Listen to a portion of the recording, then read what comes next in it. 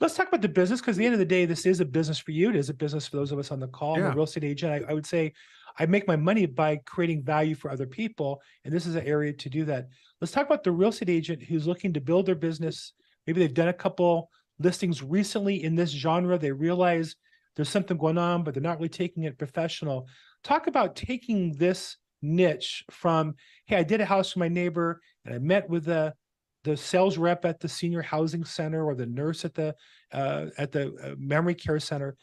From take it from that to actual looking at like a business. How would a business look different than just merely stumbling over a couple deals?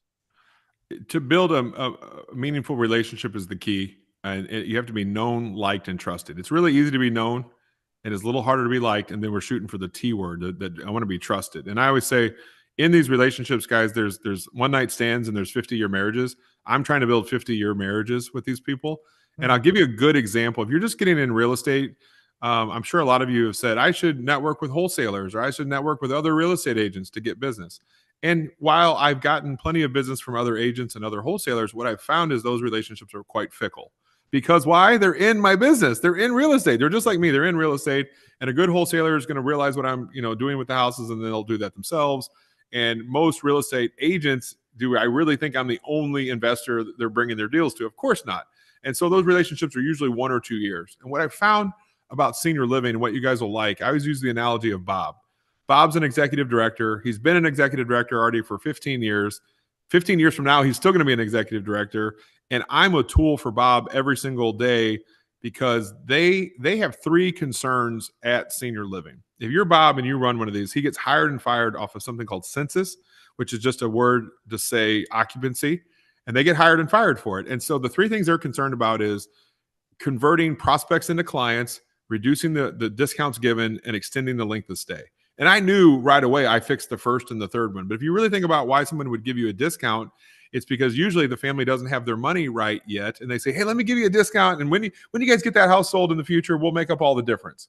Well, then I realized, oh my gosh, I actually fixed all 3 things that are senior living problems. And when you present yourself as a tool for senior living, now the Bob, he brings me 3 deals a year.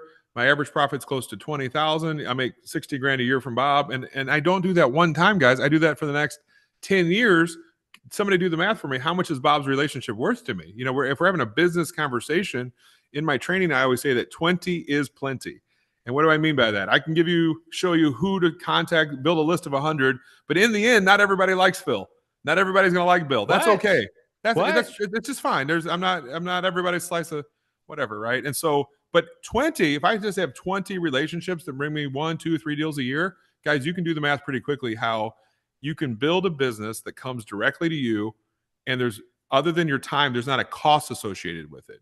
And I think all of us guys, if we're looking for listings, we're looking for sellers, you can get on the direct response train and then you can never turn it off. Once you start direct mail, the key to it is never turning it off. And if you're spending $5 grand, you need to get to 10. If you're spending 10, you need to get to 15. With this, it's completely different.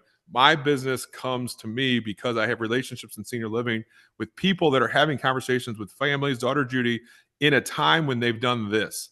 It's the flashpoint. Guys, think about the direct mail you send. Have you ever sent direct mail to somebody, a list over 65, have lived there 20 years and have equity? It's like, why do we send to that list? It's because you're waiting for them to do the thing that we're talking about right now, which is them saying, hey, it's time for me to sell. Your whole life will change when you only work with people that want your service at that time. Right. Doing business with people who want to work with you. Correct. I think that, and are warmly referred to you. When you're warmly referred to someone, boy, half the battle's done. You're good to go.